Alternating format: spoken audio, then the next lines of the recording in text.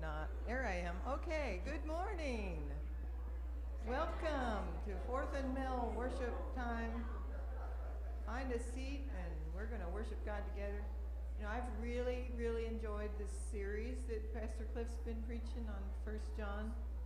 You can know what you know. And the first song we're going to sing this morning kind of celebrates that. We are who he says we are. And that settles it. We can know that. So would you stand and join us? Who you say I am.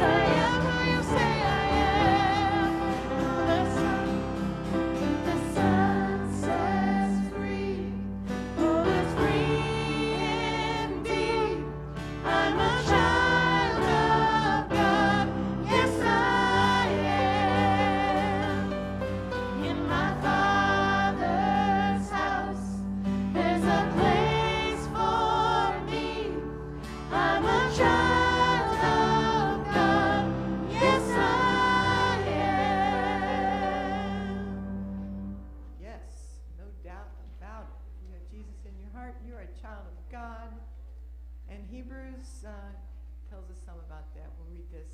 We have been made holy through the sacrifice of the body of Jesus Christ once for all. Therefore, brothers and sisters, since we have confidence to enter the most holy place by the blood of Jesus, let us draw near to God with a sincere heart and with the full assurance that faith brings, having our hearts sprinkled to cleanse us from a guilty conscience and having our bodies washed with pure water.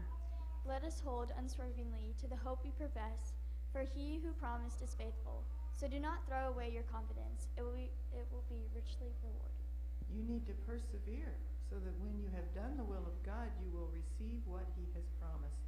For in just a little while, he who is coming will come and will not delay. Jesus is coming again. We have that to look forward to. In fact, we have so many reasons to praise God. We have about 10,000 reasons to bless the Lord.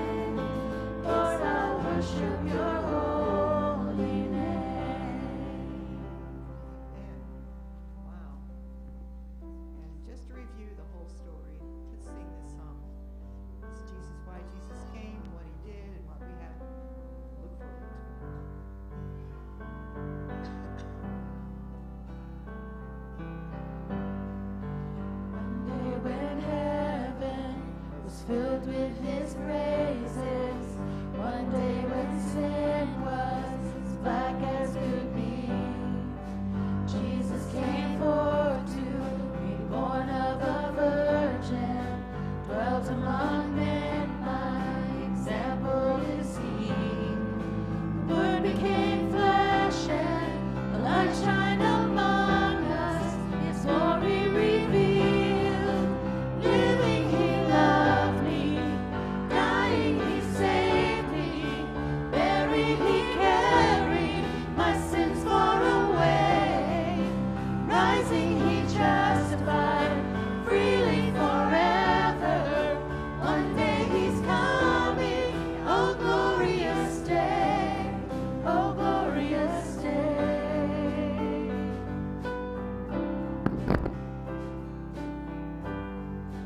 One day they led him up Calvary's mountain.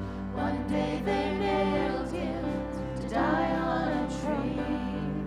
Suffering, anguish, despised and rejected, bearing our sins, my Redeemer is he. Heaven healed nations, stretched out on a tree, took the nails from me. Living, he loved me. Dying, he saved me. Buried, he carried my sins far away. Rising, he justified freely forever. One day he's coming. Oh, glorious day. Oh, glorious day.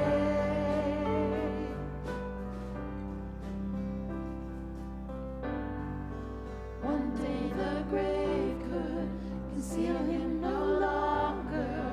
One day the stone rolled away from the door. Then he arose, over death he had conquered. Now is ascended, my Lord evermore. Death could not hold him, the grave could not keep him from rising again. Living, he loved me. Dying, he saved me. Buried, he carried my sins far away. Rising, he justified freely forever. One day he's coming. Oh, glorious day. Oh, glorious day. Glorious day.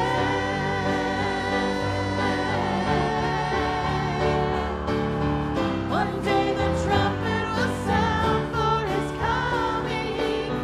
One day the skies with his glories will shine.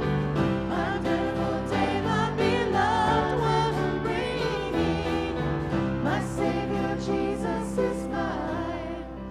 Living, he loved me. Dying, he saved me.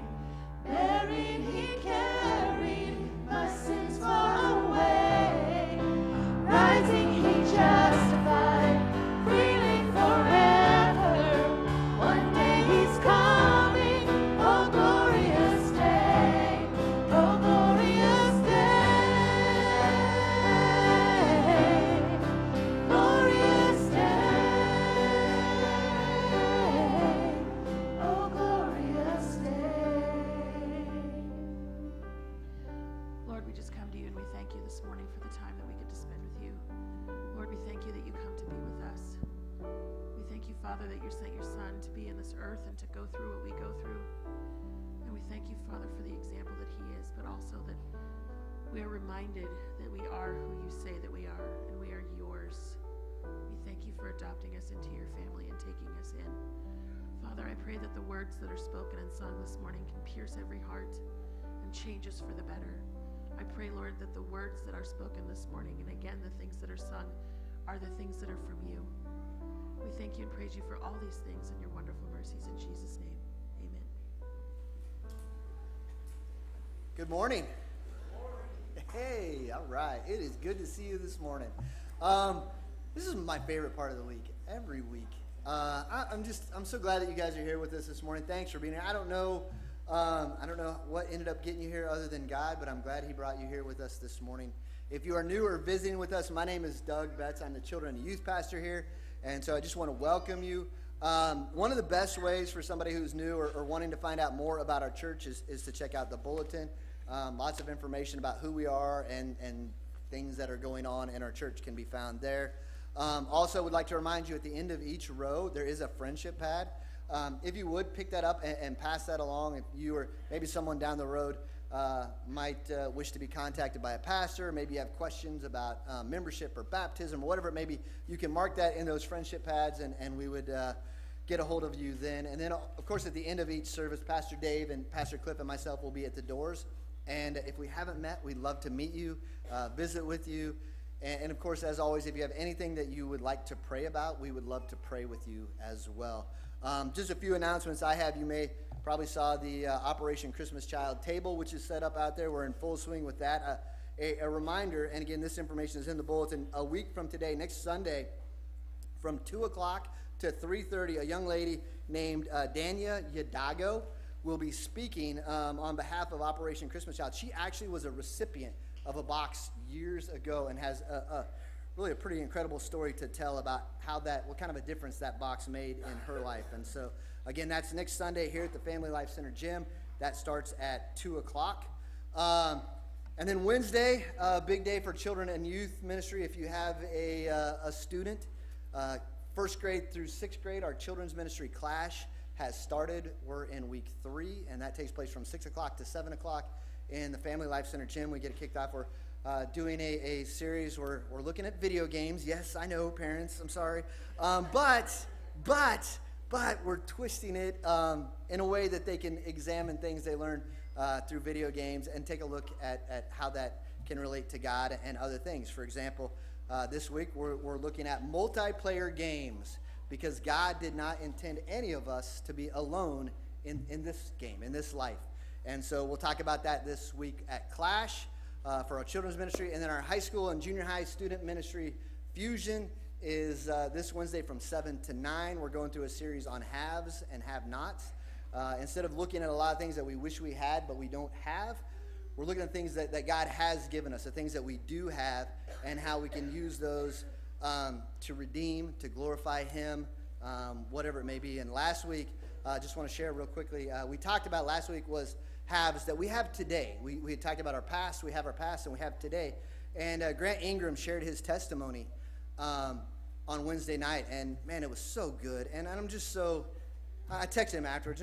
I don't know if proud is the right word, but I'm excited for what God is doing in his life and to see it come out in his story, for his obedience and willingness to stand up and share some things that were probably really difficult for him to share. It was just really good. And God worked through that. A student, a 7th grade girl, later gave her life to Christ that night. That God was working through Grant. Yes.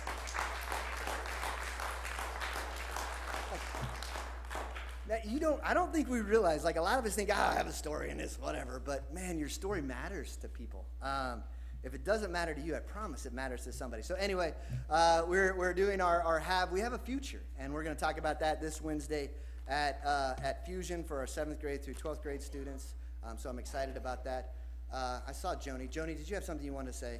I just want to say thank you to the church who supported our heart choices walk run. We had several join us that were surprises, and it was just a really good, fun family time.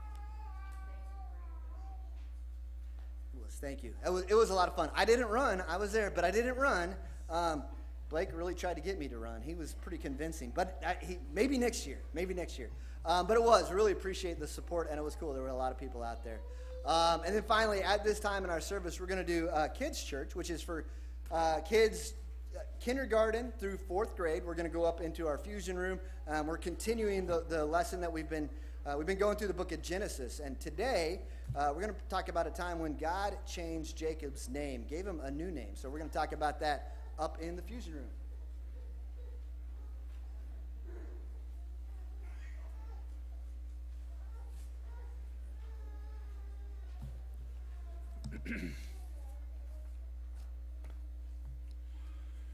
In the Old Testament times, the Jewish people had to go through a priest to access God. The book of Hebrews explains many of the limitations of that system and how God has provided a better way. We need to consider this concept in God's Word and how it relates to our prayers on this important topic. I invite you to listen as I read Hebrews chapter 4, verses 14 through 16, which says, "Therefore, since we have a great high priest who has ascended into heaven, Jesus, the Son of God, let us hold firmly to the faith we profess. For we do not have a high priest who is unable to sympathize with our weaknesses, but we have one who has been tempted in every way, just as we are, yet he did not sin. Let us then approach God's throne of grace with confidence so that we may receive mercy and find grace to help in the time of need. What can we learn from these words from Hebrews chapter 4? In this passage, the writer of the book of Hebrews speaks of grace two different times. First, with the invitation to let us approach God's throne of grace. And secondly, so that we can receive mercy and find grace to help in the time of our need. One writer has stated about this that grace is God's tumbling, rumbling reservoir of strength and protection that never runs dry. We need to be reminded of God's grace as we pray together as a church family today. For our prayer time, we will have the things that we shared in our earlier worship service as joys and concerns, and we also have some cards that have been turned in and items have been passed on verbally to the pastoral staff to include during our prayer time. But we want to welcome the things that you would share right now, not only joys and concerns, but especially testimonies about what God is doing in and through your life. Whatever's on your heart, we want to pray together as a church family as we share those things. What would you share as a prayer of joy, concern, or testimony? Yes. I'd just like to praise God that our church is alive, because I love hearing all the little kids. Amen. Yeah. That's great. Thank you for sharing that. Other joys, concerns, and testimonies. We welcome the things that are on your heart. Yes, Vernon. Dave, I'd like to thank the church for the congregation card, all the thoughts and prayers, and it always helps. You bet. Great feeling, and really appreciate it. Well, it's good to see you. We're glad that you're able to be here, and we take her one day at a time, don't we? You bet. Thank you for sharing that. Other joys, concerns, and testimonies. We welcome the things that are on your heart. I see you pointing. There you go. Yeah. Praise and a prayer request. Several weeks ago, months ago, we'd asked prayer for our middle son, Blaine Jr., and his wife, as he went to Iowa to accept a worship pastorate in a church that was starting a new campus. And it's going, the praises is going very well. Their first Sunday, they have room for 400, and they had to do services. They're running about 1,000, so they're already having to open up. So that is a praise, and we thank you for the prayers. But we also ask for prayer, because we know we're at the enemy when God's doing something or wants to come in and destroy it. And he's asked, right now he's the only worship pastor, and so he's asking prayer that God would bring in those to help with that ministry that should be there, and wisdom and discernment as they experience some growth right off from the start. Hey, that's great. We'll pray for that God continues to provide direction and, like you say, volunteers to help. Super. Thank you for sharing that. Other joys, concerns, and testimonies. We welcome. Yes, right there. I just want to say that I've been going through a rough time in my life right now, and I've really seen God work, and He's blessed me in so many areas, not just financially, but He's opened my eyes to a lot of things. Just what I'm holding with my heart, and like things that I've never seen before. And now that I'm kind of in a dark place, I can see it. He's just blessed me with a job. He's blessed me with so many things. And I just want to praise Him for that. Hey, thanks for sharing that, and we'll continue to pray for us. We take her one day at a time, and some days it's more clear than others, but like you say, God's at work. Thank you. Other joys, concerns, and testimonies. Yes. First of all, I just want to thank everybody in the congregation, and especially the youth that came yesterday and our house at sign. They did a wonderful job. Lane Clark, when you go to our congregation or churches that help, Cindy Kahn, Trayvon Poison, Trey Lawson, Kimberly Ariana, and Julie William. And together they all raised almost $1,000 for Operation Christmas Child. The congregation supported it awesome.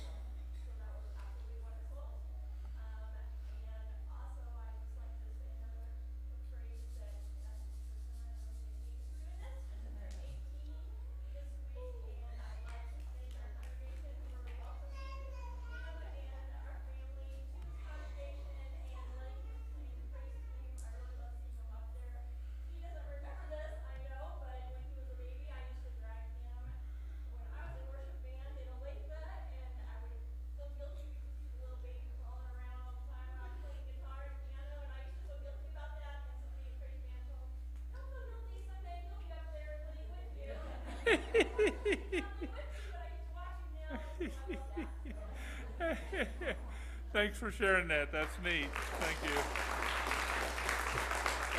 You bet. Yes.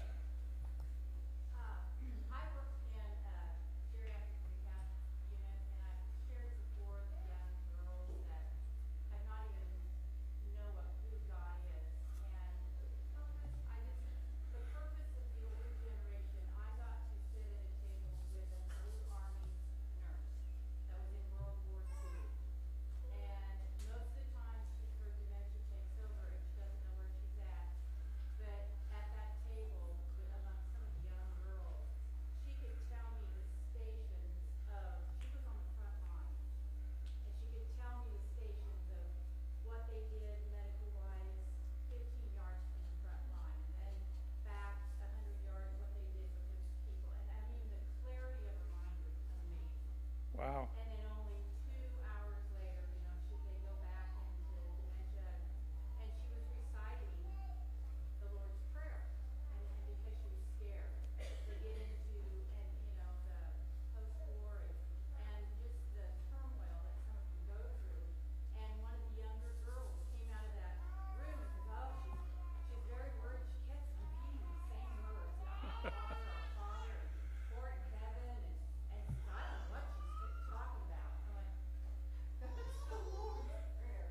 I looked at her and I went, "Caitlin," I said, "don't you know the Lord's Prayer?" She goes, "No, I know, she's just repeating it over and over and over again." Well, I have a feeling that it's bringing her comfort. And that 101-year-old lady was witnessing to an 18-year-old nurse aide. And the power and the witnessing and the purpose of the older generation has been. Wow. So many, they say, "Well, I'm 90 years old, I'm 95, and they want to give up because they go, "Well, what use are we?" Wow. And I went, "You have such a purpose." And so that day, God just used that little Army nurse and witnessed to a little 18-year-old. That's great. That's that great. has never heard the Lord's Prayer. Yeah. That's great. Thanks for sharing that. I'm going to lead us in. Oh, I see a hand back there. What's that? Eric Platter, right. Eric Platter family. I know you mentioned that you lived close to them in the past, and we'll remember that family in our prayer time. Yeah. I like first to my mom. John broke her she's up in the hospital. Sorry to hear that. We'll pray for her.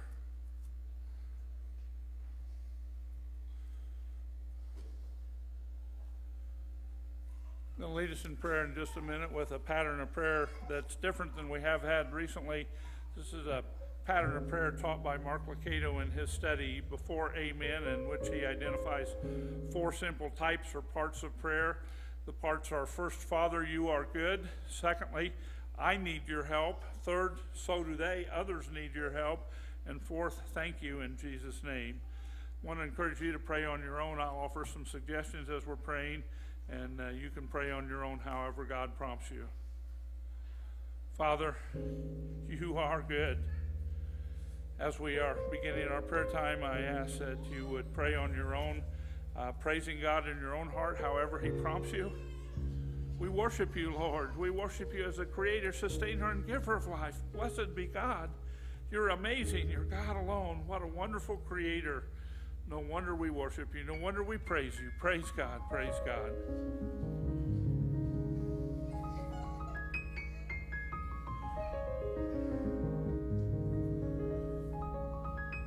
I need help.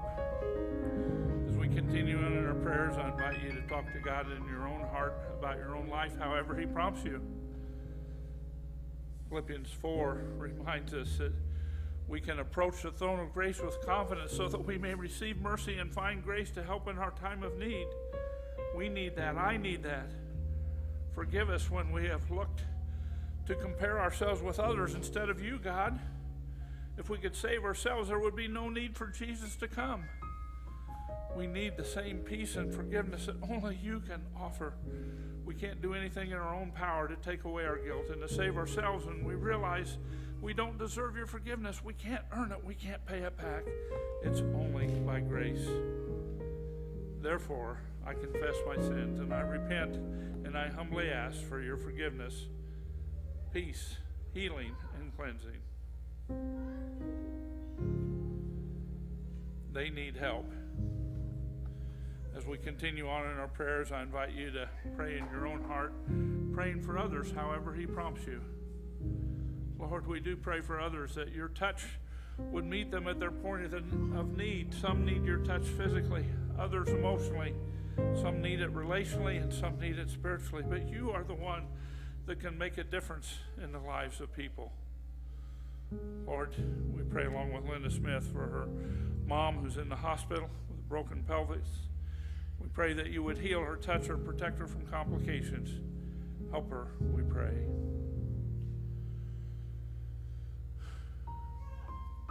We pray for Maddie as she's shared that she's been through some rough times and it's been dark sometimes, but she knows that you're at work. We pray that you would continue to work in and through her situation and show yourself strong on her behalf. We pray for Rachel and thank you that Blaine Jr. and his wife have made it to relocation and a new responsibility where he works as a worship pastor, but the church is growing and they're praying for wisdom now for folks to help and insight on how to use the gifts and abilities of volunteers to make a difference. We pray that you would be with them in all that concerns them. We give you praise, and we want to ask for help for John Uri as he has pneumonia. He's been on a trip and came back and is in need of your touch, your healing. We pray that you would be with him and all that concerns him. We pray along with Laura Hagee for her daughter's family, Grace's family, as 4 out of the 5 are sick with a variety of illnesses. Touch them and help them, we pray. Be with them in a special way, we pray. We pray along with Beaver Uri for a niece in Missouri who's battling cancer. Help her and be with her as she struggles with this challenging health concern. We pray along with Janice Stauffer for Stacy Town as she continues to battle cancer. It's been a challenge and it's the most difficult it's been now. So help her, we pray. We also pray with Janice for her daughter Brenda for medical concerns. Be with her.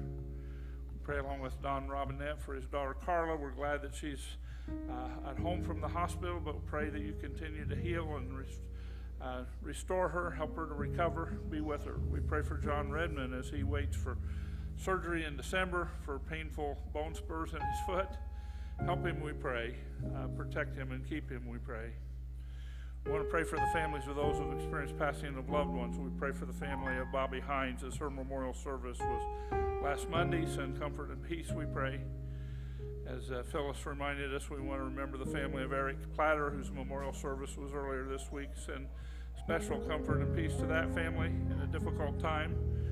Pray for the family of Harold Seeley's son, Clarence Seeley, whose memorial service will be tomorrow. Send comfort and peace. And for the family of Mark Gormley, who passed away yesterday. For each of these families, send your comfort and peace and be with us to prompt us to be your hands, your feet, your voice to reach out and share and encourage and inspire those who have experienced loss. We pray for Pastor Cliff as he preaches today. Fill him, anoint him, use him, allow him to be a channel of your truth, and may your spirit be present to prompt the hearts of each one who hears, that we may sense your direction on how we can take whatever the next step is for each of us on our spiritual journey.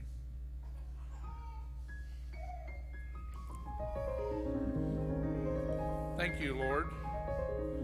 As we continue on in our prayers, I invite you to talk to God in your own heart, thanking him for whatever he prompts you for. We give you praise, God, for the opportunity to share in this church family and to be involved and to encourage one another on our spiritual journey. We thank you for each one because each is valuable and important and significant. We give you praise along with Christy Vetter that this church is alive, that there are lives that are growing up and learning about Jesus, and there's people that are responding in faith in a variety of ways, and we thank you for that. Thank you for Vernon Adams' testimony of the appreciation that he shared for the cards and support and ways that he has been lifted up and through some of the challenges he's experienced. We pray you continue to be with him, to show yourself strong on his behalf. We pray along with Tammy and give you thanks for the Youth Sonic Car Hop program and for the funds that they raised for the Operation Christmas Child.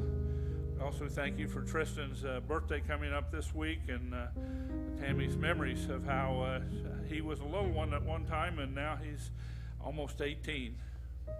We thank you for Aubrey's testimony about how a 101-year-old lady sharing her life and even reciting the Lord's Prayer was having a powerful influence of sharing faith with a young nurse, and we just commit that whole opportunity to you and thank you for it. We thank you along with Gene Nyberg for the way that you worked in Terry's life when he had a spill off of a ladder in Topeka last weekend, and he was gently brought down to the ground without serious injury, no broken bones and only sore. We thank you that the guardian angels were there to be helpful and protective for him. We give you thanks along with Phyllis Shelberg for great times that she's shared with her sister as she's been here to visit, and we pray for safety as Phyllis will take her back this next week to Manhattan to fly back east to her home. We give you thanks along with Doug Betts for Grant Ingram's testimony and the great time they've had in sharing at the Fusion program. We give you thanks along with George Stroop for the testimony that he's just glad to be here. We give you praise for Bethany Rickey joining the church family last Sunday and dedicating her two boys, Keegan and Tyler, and we pray that you continue to be with her to help her as she influences them on their journey. We give you praise for Tristan and Ashley Long as they dedicated their baby Aubrey at the service last Sunday also. Be with them, we pray. We give you praise for the Heart Choices Walk Run for Life that Joni spoke of, and for the funds that were raised and inspiration and encouragement. Continue to be with them. We give you praise for the Operation Christmas Child Shoebox program speaker next Sunday afternoon. We pray that that would be an inspiration to many. We just lift all these things before your throne, and we pray in Jesus' precious name as we trust you for all these joys and concerns.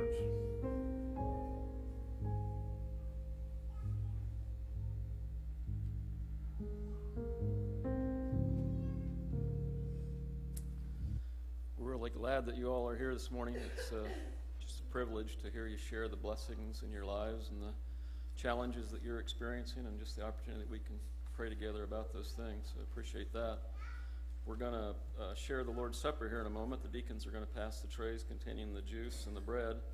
And we would certainly invite everybody who has yielded your life to Jesus to share in this meal with us. We would just ask that you hold the elements until all are served, and we will take them as a family. You know, as I take stock of our congregation and look around, I'm just blown away by the number of gifts and talents that are possessed by each and every one of you, and how you share them so willingly with our church body. This month I've been especially mindful of the praise teams and how they really help prepare our hearts for worship each and every Sunday.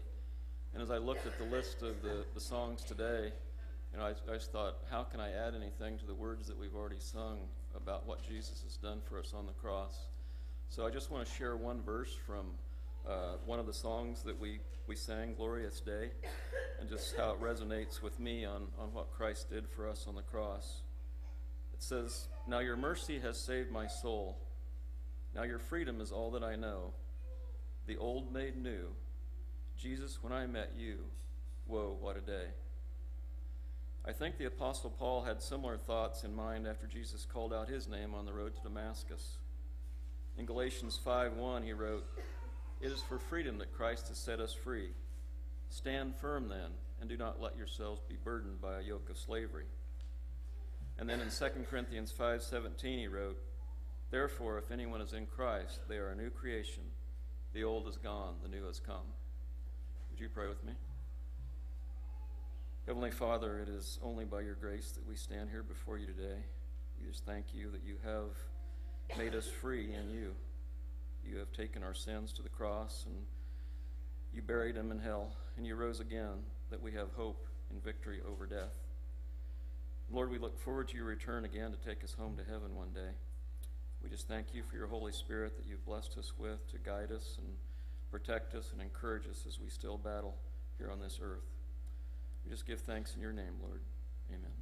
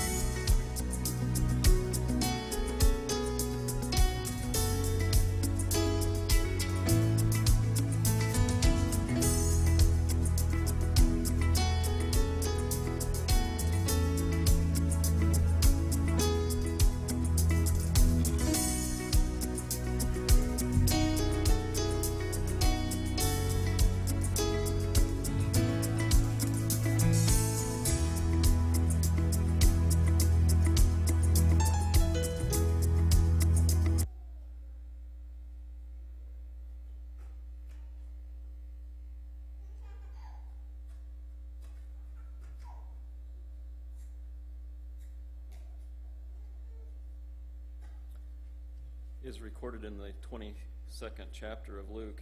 It says, "And he took bread, Jesus took bread and gave thanks and broke it and gave it to them, saying, 'This is my body given for you. Take and eat.' And then in the same way, he took a cup, and he said, 'This cup is the new covenant in my blood, which is poured out for you. Take and drink.'"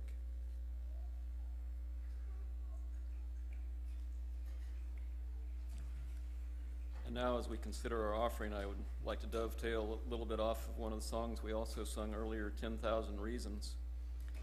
The number 10,000 occurs a few times in the Bible, with one of those in the 18th chapter of Matthew, where Jesus tells the parable of the unforgiving debtor. There was a servant who was brought before a king, and the servant owed a great debt to the king. It was recorded that it was 10,000 talents, which today equates to millions and millions of dollars. There was no way this servant could pay the debt off, so he begged the king for mercy. The king took pity on the servant and canceled his debt, and he declared him free. So what did that forgiven servant do? He went right out and found a fellow servant who owed him a few bucks and demanded he pay his debt right now.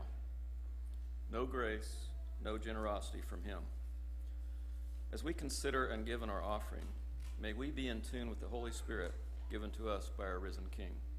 Would you pray with me? Heavenly Father, we come before you now recognizing that you are the giver of all good things. You are so, so good. And we don't give back in any way to try to earn grace. Your grace is free and given to us unmerited.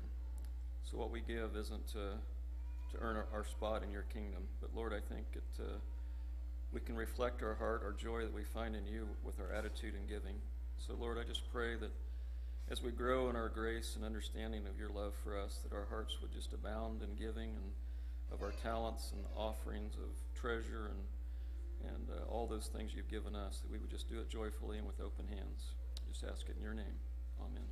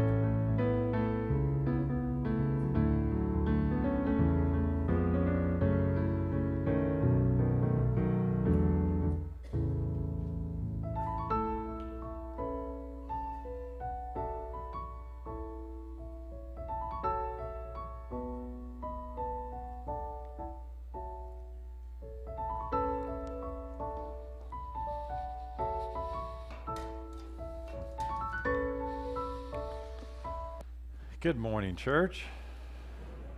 Yeah, it is great to have you here today. And we're really, really glad that we do have a very alive congregation this morning.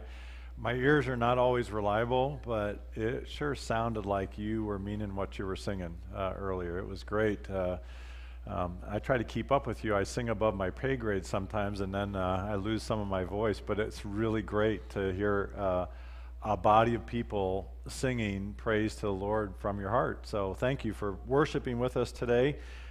We pray that you will also be blessed as we look into God's Word together. So if you have a Bible, you can help us today finish off this book that we've been looking at, a letter we call 1 John. Today we're going to finish off this series that we've been working through by looking at 1 John 5, the 5th chapter, verses 13 to 21, which takes us through the end of this book. So next week we will start a new sermon series, and we're going to start a series on prayer that I feel like the Lord has prompted me to have us look at for the several weeks. But today we're going to look at John giving kind of a summary of what he's looked at. And I know he's repeated a lot of themes as we've gone through this book, but this is a really good summary that also brings another new angle to some issues that John has been looking at. So Follow in your own Bible or on the screen here, but listen as I read from 1 John 5, 13 to 21, and remembering always the Holy Spirit's here. The Holy Spirit loves you.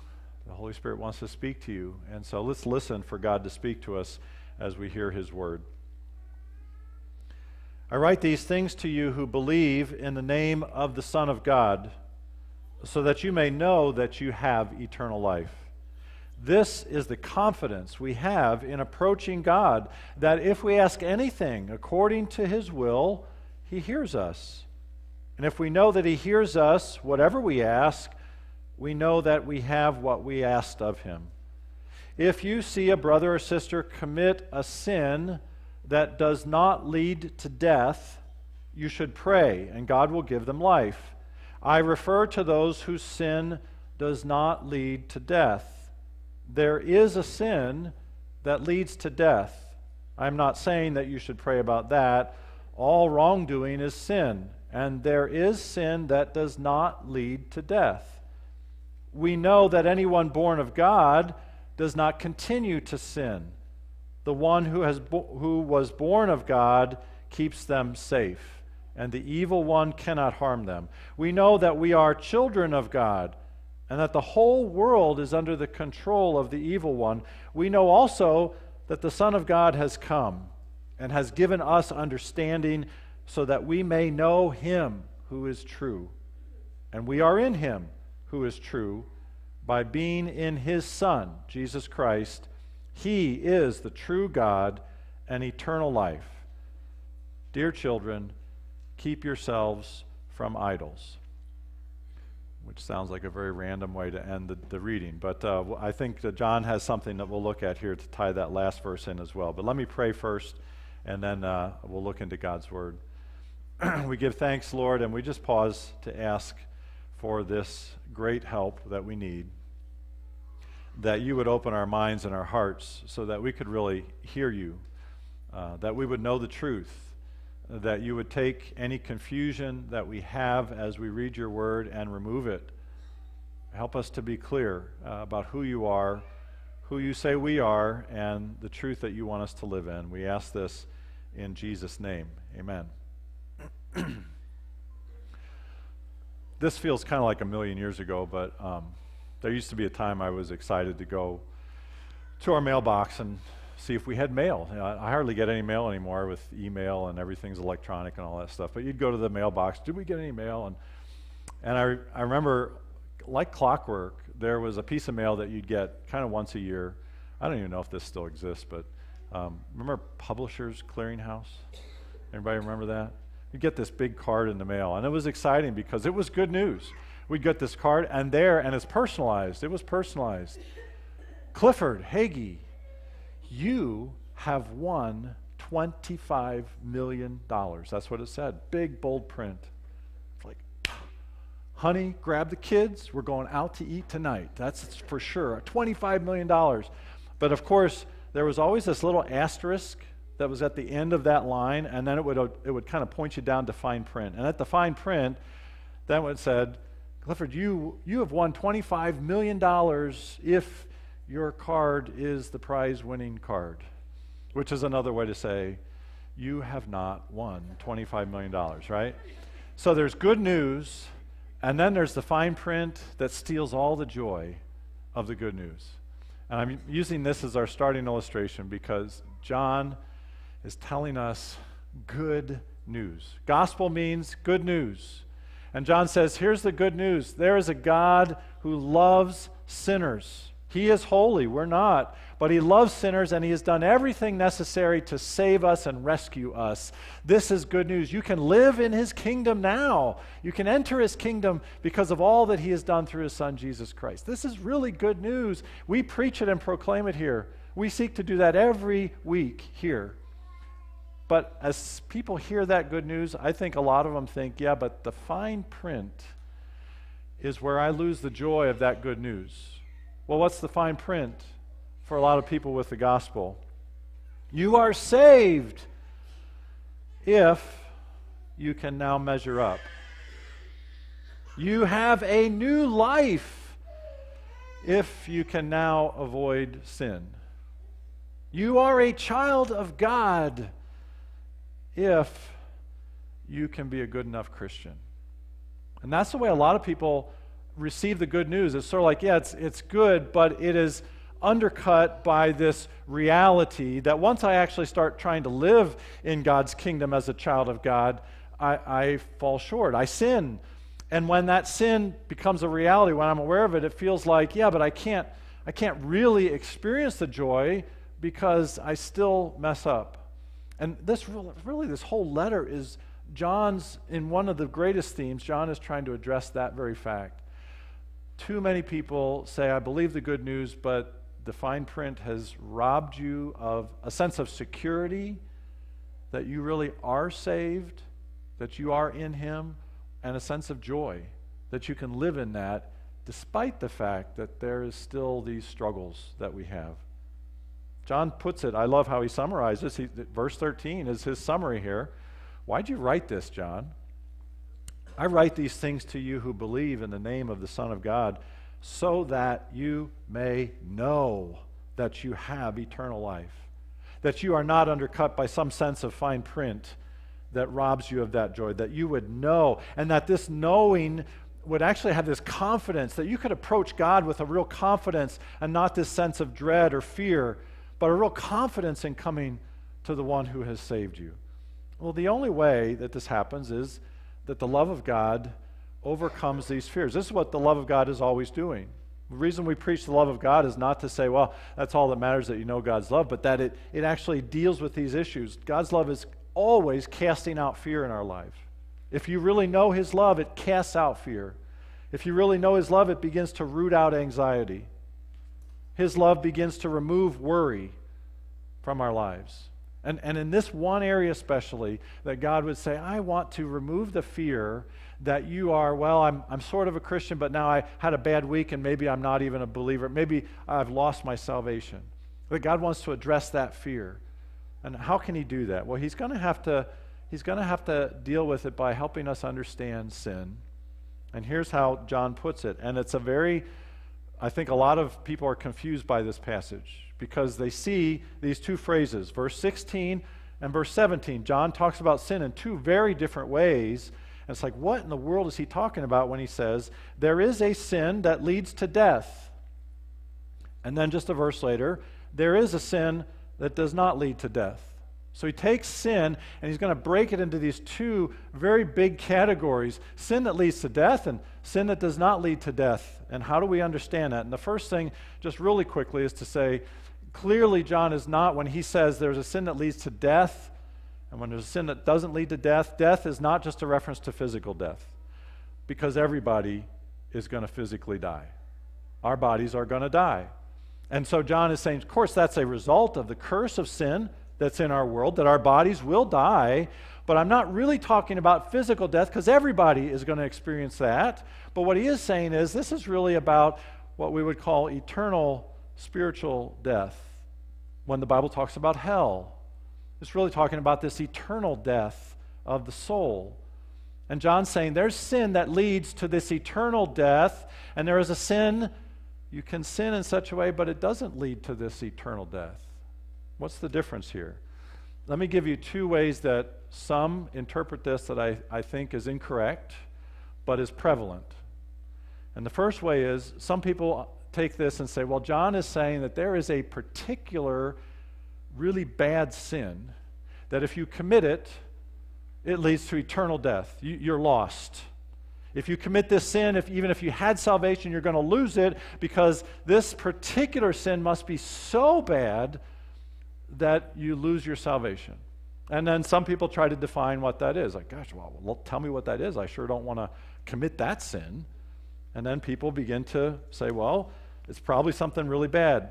Some people say it would be murder. Well, that must be the sin that leads to eternal death.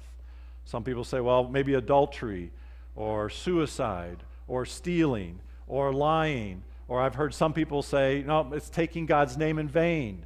You do that, you lose your salvation. If you're Baptist, it's possibly if you start dancing. You know, that you might lose your salvation. Sorry, if you're Baptist, we love you, we do. But I've heard so many people begin to try to pinpoint a really particular sin. Maybe that's what John's saying. If you know what the really bad sin is and avoid it, then you won't be in danger of losing your salvation. Others would say it's not one particular sin, but it's a whole category of really bad sins. And then you'll hear names kind of attached to this. These are deadly sins. These are mortal sins. You commit these sins and you will lose your salvation. And the goal here is they say, you understand what the difference between mortal sins, and then they make the separate category of what they would call venial sins. Or they're sins, but they're lesser sins. You might commit those sins, but you don't lose your salvation if you commit those. But a mortal sin, you lose it.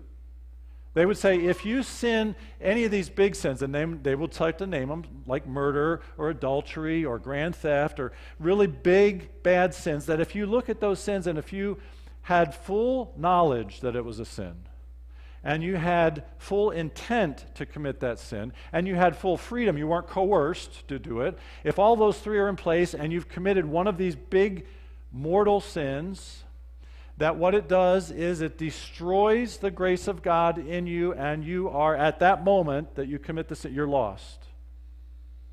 Now they would say, well, maybe confess, come back to Christ, but in that moment, they would say you lose your salvation. And I want to argue this morning that I don't think that's at all what John is saying here, and I don't think that's what Scripture teaches. And I'm going to go through a bunch of Scripture references here, not to overwhelm you. I've put these, most of these are going to be listed in your bulletin under your message notes so that you can go back and look at them later. I encourage you to do that.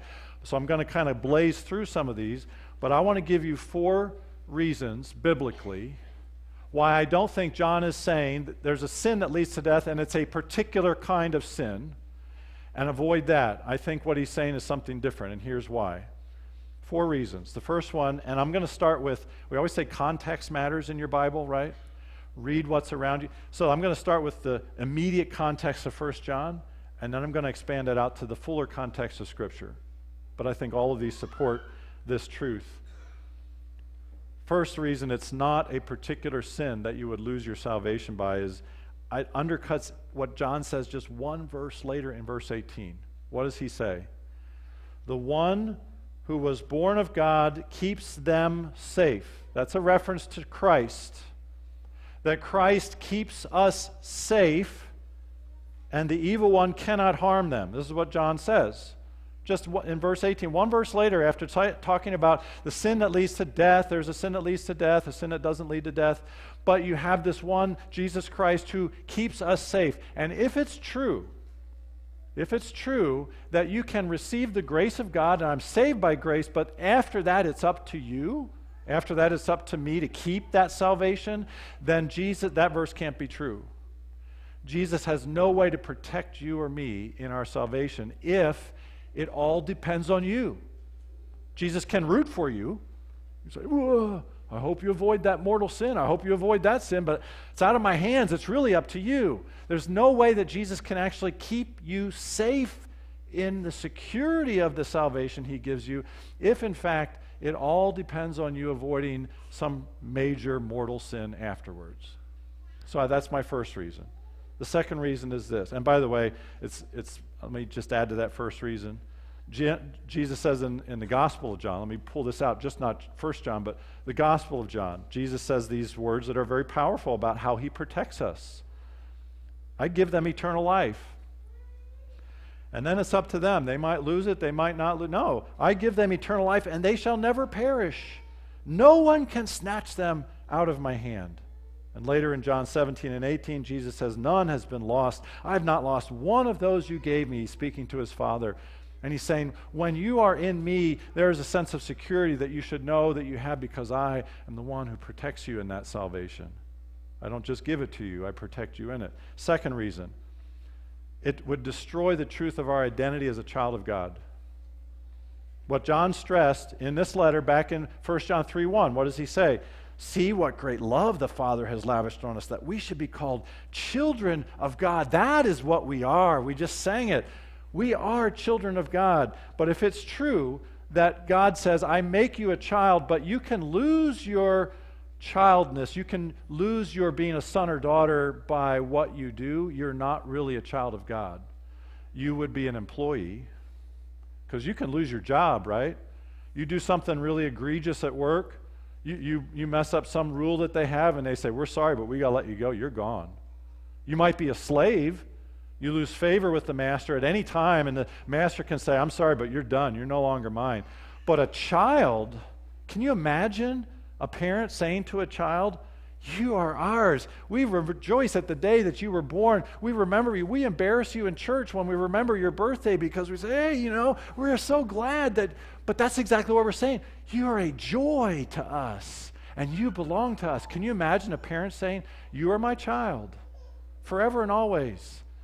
Unless, of course, you do this, or this. And at that moment, you are no longer our child. You are dead to us. Now, I know that actually happens in our world. But every time it happens, there's something deep in us that says, that is not the way that a parent really loves a child. The love of a parent to a child says, no matter what you do, you are always my son or my daughter. It would undercut the very truth that John has said back in 1 John 3:1. The third reason, it establishes a form of what we call works righteousness that says your salvation, which we all say, no, you're saved by grace, but is not sustained by grace, it's sustained by your works. So at this point, it becomes works righteousness where you begin by grace, but then everything else of that is your effort. And whether you keep your salvation or not depends entirely on how well you do. And John, not just John, but we'll go to Paul here. He addresses this very specific issue when he writes to the churches in Galatia. The believers in Galatia were having this problem. Oh, we're saved by the grace of God, not by my works, but by what God has done for me. I received that. And then they thought, but now we better keep all the commandments perfectly. We better keep God's law perfectly. And they were taking the grace of God, but then saying, now the rest depends on us, and we'll go to the commandments, and we'll try to make that a standard that if we keep it well enough, we'll keep our salvation. And here's what Paul says in Galatians 3. Did you receive the Spirit by the works of the law, or by believing what you heard? Are you so foolish? After beginning by means of the Spirit, grace, are you now trying to finish by means of the flesh? Do you see what he's saying? This is not you are saved by grace and now it's all works. You are saved and sustained by grace. You can't live unless you have grace. And God says, and I provide it. I continue to pour it out to you. That's the third reason. Here's the fourth reason. Maybe this is the most clear. Once someone begins to say, John is saying there's a hierarchy of sins. There's mortal sins and there's venial sins, and the mortal sins are worse. Those are the ones that cause you to lose your salvation. I think it goes directly against Jesus' teaching on the Sermon on the Mount. So when you go to Matthew chapter 5, which is a big bulk of that message that Jesus gave, you read this. You have heard that it was said, this is Jesus speaking, you've heard that it was said to people long ago, you shall not murder. And anyone who murders will be subject to judgment. So here's a mortal sin. If I sin, I'm going to be subject to judgment. If I do this, I'm subject to hell. And Jesus says, no, you've misunderstood. Here's why. But I tell you that anyone who's angry with a brother or sister will be subject to judgment. And anyone who says, you fool, will be in danger of the fire of hell. Do you see what Jesus does there? He's like, it would be really easy for us to start to make our categories of sin. These are the really bad ones. Do those, you might lose your salvation. These are sins, but not so bad. Because Jesus knows this. As soon as I start making categories for sin, just take a wild guess which category you think I'm in. Because when I make my categories, I'm pretty sure whatever the really bad ones are, I'm not doing. And I'm saying, I'm probably, hey, I'm a sinner, but I'm a sinner on this level. I'm sure not doing the really bad ones. And Jesus says this is really, really dangerous to think of sin this way, because he says at the very root, it's the same sin.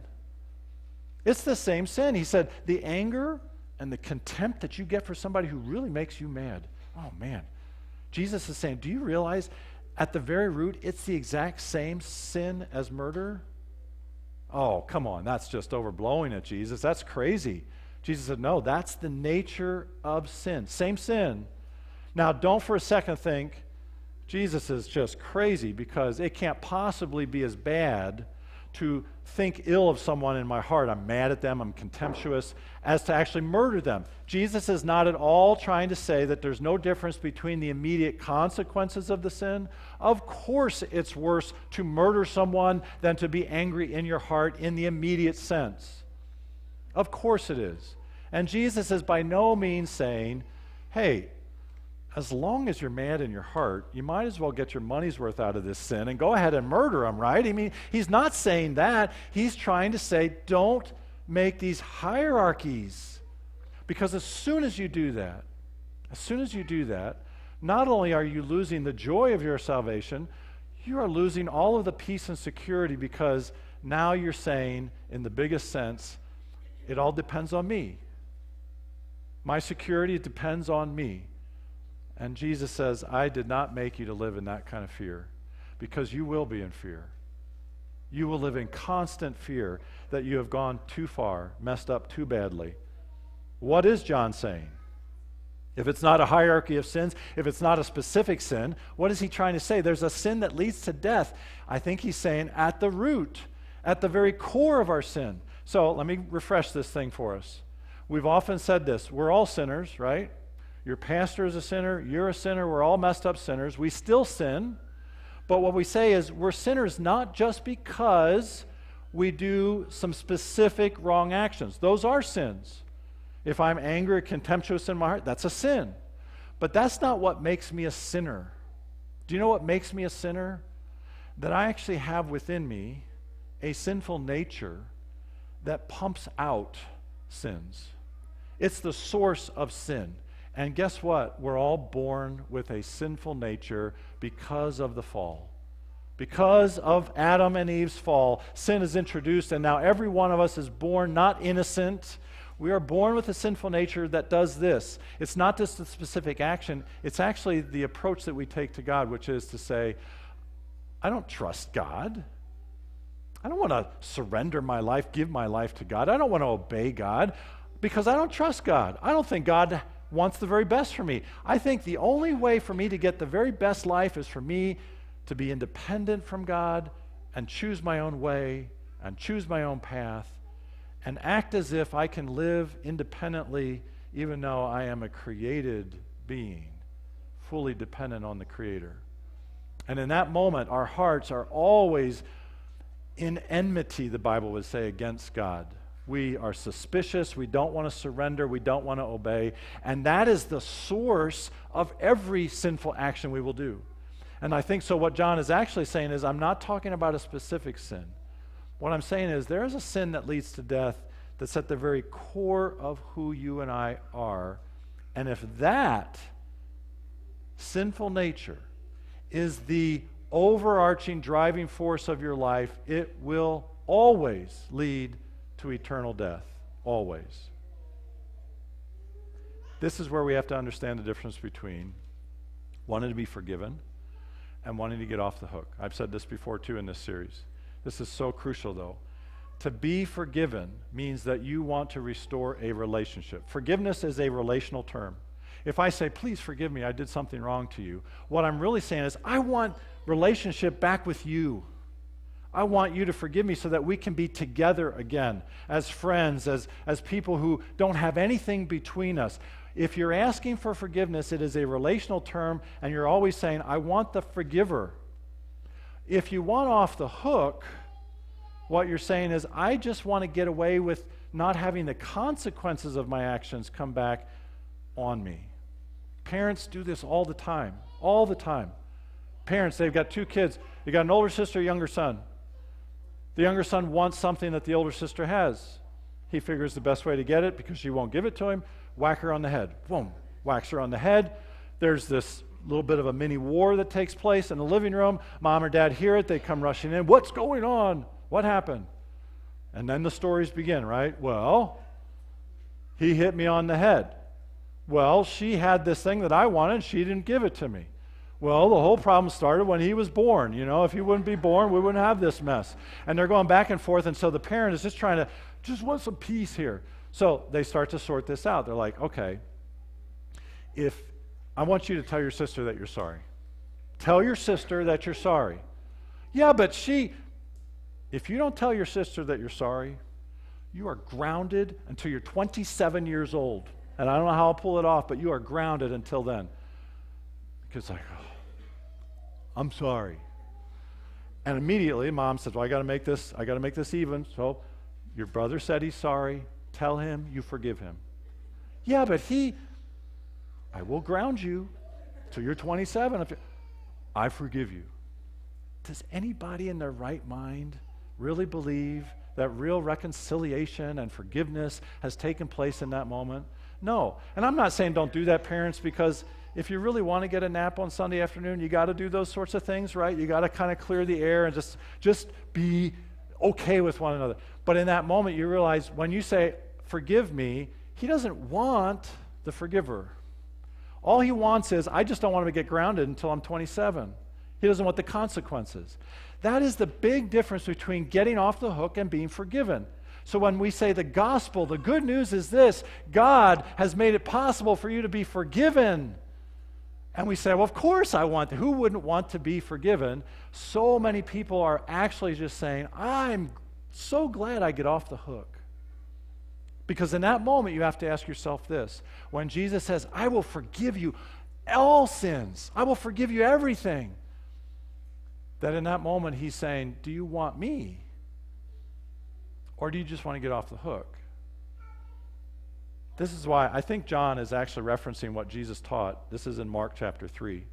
In Mark 3, Jesus said this: truly I tell you, people can be forgiven all their sins and every slander they utter. Can I just pause there and say, if you're here today, and if you're saying, yeah, I know Jesus forgives, but and I know there's a lot of things he's forgiving, but there's a couple things that are too bad. Like I've gone too far. I've done it too many times. Don't you hear Jesus saying all sins can be forgiven? There's nothing that he cannot forgive. There is no magical, unforgivable sin. I committed the one unforgivable sin, and that forgiveness can never reach that. Jesus says all sins can be forgiven. And then he says, but whoever blasphemes against the Holy Spirit will never be forgiven. They are guilty of an eternal sin. What is he? He just said everything could be forgiven. He's saying, yeah, to blaspheme the Holy Spirit is not some other specific kind of sin. It's saying, to say to the Holy Spirit, I want forgiveness, but I don't want you. I want to be forgiven, God, but I don't want you messing with my life. God, I want forgiveness. I just don't want Jesus walking with me every single day, telling me how I should live. You're saying, I want off the hook. And Jesus is saying blaspheming the Holy Spirit is actually at the very core of forgiveness, saying, I want forgiveness, but not the forgiver. And you can't, it's not possible. It's not possible. It's not that God doesn't want to forgive you. You're basically saying, here's the truth. You cannot be forgiven if you will not be forgiven. You cannot have reconciliation with God if you don't want God. And God's there saying, I have it for you. I love you. Please, let's come together and be reconciled through my Son, Jesus Christ. Well, I just went off the hook. That can't be forgiven if you don't want the forgiver. That is what John is saying. That's the sin that leads to eternal death. To say, I just went off the hook. That can't be forgiven because God's saying, the only forgiveness that happens is through me. If you don't want me, I can't help you. And at this point, John is saying, so that's the unforgivable sin in the sense. Not one particular thing, but this heart that says, I just don't want God. But here's the truth. Here's the glory of this. The good news. But John says, but there is a sin that you commit. Sins. All kinds of different sins that you can commit that won't lead to eternal death. You can actually be living and saying, I blew it again. I messed up again. And it will not lead to eternal death. You can be sinning and not lead to eternal death. How is that possible, John? Well, it's not that you stop sinning. So when John says in verse 17, here's where repentance is going to be our sign for eternal life. When John says all wrongdoing is sin, there is a sin that does not lead to death. We know that anyone born of God does not continue to sin. A lot of people begin to say, well, that means I have to stop sinning. But that can't possibly be what John means, because remember the beginning of the whole letter? What does he say in 1 John 1? If we claim to be without sin, if we claim that we have stopped sinning, that I'm no longer continuing in sin in the sense that I don't sin at all, he said we deceive ourselves and the truth's not in us. So he doesn't mean that we don't continue to sin means that you've stopped sinning altogether. It means that there's a continuation of sin that somehow is broken in the life of somebody who keeps sinning. Does that make any sense yet? Well, look at this. John's saying there's a break. There's not something that just happens without something else going on. And here's what it is. Here's another verse for you. Paul wrote, and this is a verse that a lot of people will quote sometimes about the Holy Spirit. Ephesians 4:30 says, Paul says, don't grieve the Holy Spirit of God, with whom you were sealed for the day of redemption. And a lot of people read that to say, yeah, God doesn't like it when you sin. And it's sort of that line. You remember that old line, if mama ain't happy, ain't nobody happy? You ever heard that one? Maybe that happens in your house. It's a little condescending to moms, but here's the deal. Most of people think, yeah, if God ain't happy, ain't nobody going to be happy. So if the Holy Spirit is you don't want a grumpy Holy Spirit living in you, right? So that's why you don't grieve the Holy Spirit, because God would be very unhappy with you. No, the reason he says don't grieve the Holy Spirit, and he says it if you read the rest of the verse, what does it say? Don't grieve the Holy Spirit of God, with whom you were sealed, with whom you are now one. The reason God says don't grieve the Holy Spirit is because he's saying because it will grieve you. Do you understand that you have the heart of God? And when the heart of God feels grief and pain for the sin that you commit, so do you when you're in Christ. And John is saying when that dynamic is happening, that means no sin just continues. No sin just happens in your life without grief. And let me put it the other way. Grief means you feel conviction. Like, oh, I did it again. That very sign of your heart, I messed up again. This is the sin that I have done 1,000,000 times, and I did it again this week. That very grief is the grief of the Holy Spirit within you. And when John is saying you're sealed by the Holy Spirit, you're secure because you have the Holy Spirit in you, it's this joyful thing that says, do you realize that the sin didn't just continue unabated, unchecked?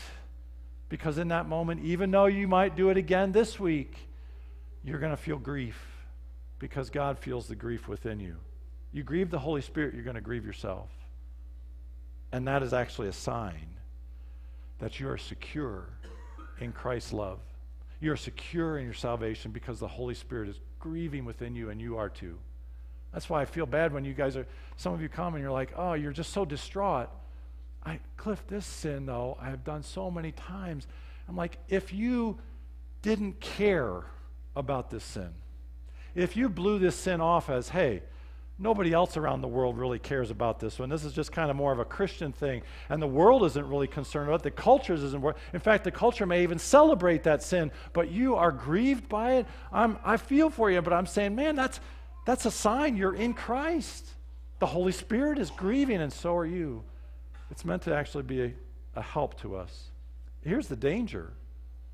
If you don't feel that, or if you plan on, see, this is the whole difference between wanting to be forgiven or off the hook. A lot of people say stuff like this, and it scares me. They say, look, I know this whole gospel thing, but Cliff, I want to live my life. And later on, when I settle down, and by the way, does that ever happen? Does anybody ever settle down at any stage in life? It doesn't happen. Later on, my life gets settled out, then I'll get serious about God. Hey, I know I can commit this sin because you keep telling me God will forgive anything. So after I commit this sin, I'm planning on it, but I know that God will forgive me if I just ask him. Here is the scary danger to me. You have no idea that after you commit the sin, that you will want to be forgiven. You say, well, of course I would. No, you'll want to get off the hook, but you have no idea that if you have sensitivity to God right now, but you say, but I'm going to blow right through that because I want to do my own thing, I want to commit this sin, and God will have to forgive me afterwards because that's who he is, you have no way of guaranteeing that your heart will want forgiveness, want the forgiver after you do it. And here's my biblical example for that. You would be in real danger of being an Esau. If you remember Esau from the Old Testament, you remember that Esau was the one who had a birthright, and he came in one day, he was starving, he's just really, really hungry, and he's got a bowl of soup that he basically says, look, I'll trade my birthright for this bowl of soup right now because I'm just really hungry. I want what I want now. He sells his birthright. Birthright, by the way, is blessing. Birthright is everything. If we used our words, it would be birthright is salvation. And here's Esau saying, yeah, salvation sounds great. Heaven sounds awesome. But you know what? Right now I want what I want. I want this bowl of soup. And he trades his birthright. And later on, when he wants it back, here's really interesting verses in Hebrews 12. Read 2 verses here.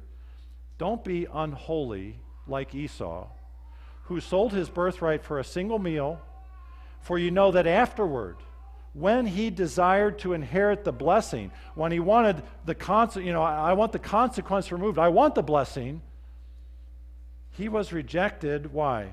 He could not find repentance. We all assume I can ask to be forgiven at any time. You may not want to be forgiven if you understand forgiveness means wanting the forgiver. You may not want God. And it says he sought it with tears. Don't get your mind in this picture that, oh, he's crying out to God and God is just saying, no, too bad you blew it. No. He couldn't find repentance. He didn't want God. I want all the blessings God might give me, but I don't want God. He could not find the desire to want God. If you feel even a flicker, I mean a mustard seed of desire for God, act on it now. Now, don't wait. You wait, you have no guarantee that you'll even want God later. It happens. And God is saying, oh, I don't want that to happen to you. Don't be like that. I'm here now. Here, let me close with this example. Maybe this will help. Tom Yoder is a guy who works for a Peace Corps, and he was working over in Africa with a tribe. And over in this tribe that he's working with, he's trying to help them farm better. Their farming techniques were not very efficient, not very good. And he's trying to teach them how to farm better, how to market their products better, just really basic stuff that would help them as individuals, families, communities, if they would just receive from him some of this help. But he found it very difficult because he's an outsider coming into this African tribe, and they didn't trust him. He's an outsider. He's not one of us. We're not going to listen to what he says.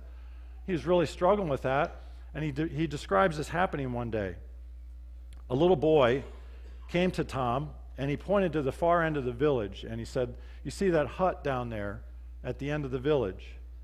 There's a family that lives there, and everyone in the family has fallen ill. They've been abandoned to die by the rest of the tribe. But the children are my friends. Can you help, Tom? And Tom says, let me help. And he rushed immediately, without even stopping to think. He just rushed over to the hut. He entered it, and he immediately realized that the family altogether had yellow fever. And for the next 6 days, Tom Yoder, he bathed them. He fed them. He nursed the family back to a kind of a level of health where they could then take the family and transport them 90 miles to the nearest hospital. And they stayed at the hospital for a time, and with all that care, they recovered. They came back to the village completely healthy and whole. He said, then the transformation happened. Now suddenly, he said, everybody's really receptive to what I say and what I do. He said, they even gave me a new name, the Great Fearless One. He said, because I just went right into that hut that was full of sickness and disease and helped them out. They call me the Great Fearless One, but in his journal he wrote, but actually he said it's easy to be fearless when you've been vaccinated against a disease. That's the truth here. It's easy to be fearless if you know that you've been vaccinated against a disease. You can walk right in. And I'll tell you this, you understand how vaccinations work, right? You understand that, they create these antibodies in your body, and it does not mean, I guarantee you that Tom Yoder's body had the virus of yellow fever in his body. It wasn't like immunization keeps you from ever getting it. Present in his body is the virus of yellow fever. But what has happened because of being immunized, vaccinated, his body is able to not only have that present, but now to fight it. It never continues in him to death. Do you see the truth of the gospel here is this? You've been immunized from sin by the Holy Spirit. The Holy Spirit in you doesn't mean that you don't have any sin in you. It means that the sin doesn't continue unchecked to bring you to death. What it means is always the Holy Spirit is sending out antibodies, and it recognizes this as sin, and it begins to cover it and surround it and say, we've got to deal with this. We're going to kill this off. When your life is filled with sin and you're saying, I can't possibly be a Christian, but you're feeling the grief, you're feeling conviction, you repent, you want the forgiver. You say, I want him, but what about this sin that's present in me? Don't you realize you've been immunized? Don't you really, you've been vaccinated by the Holy Spirit, and the Holy Spirit is the one who says, yeah, this sin again, for the millionth and one time, here it is again, but I recognize it, I grieve it, I'm convicted. The Holy Spirit is the source of your security.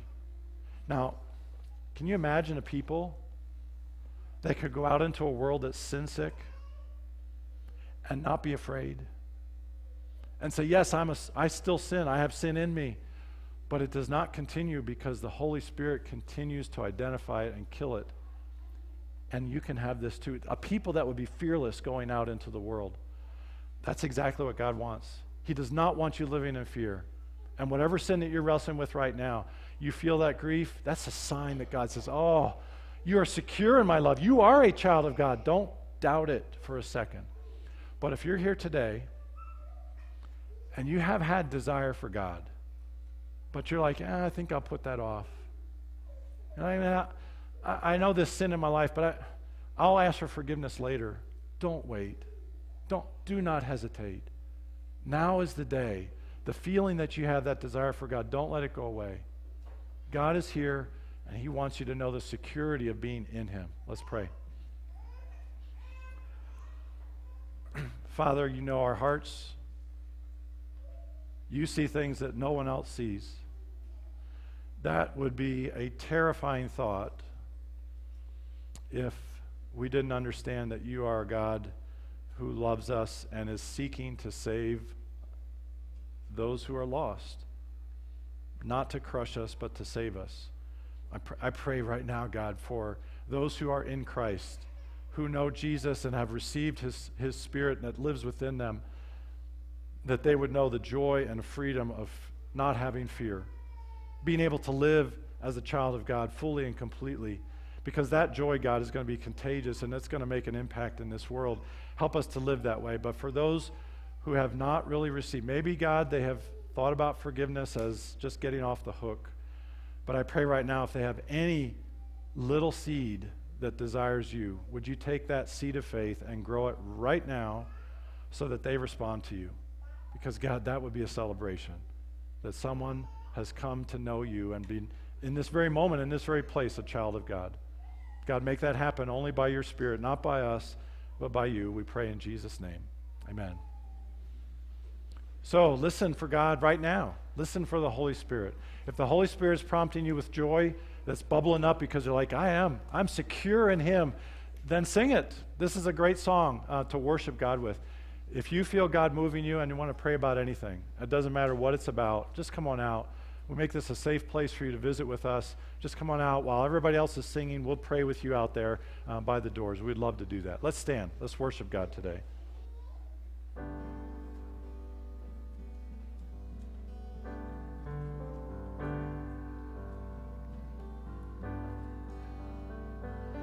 You stood before creation.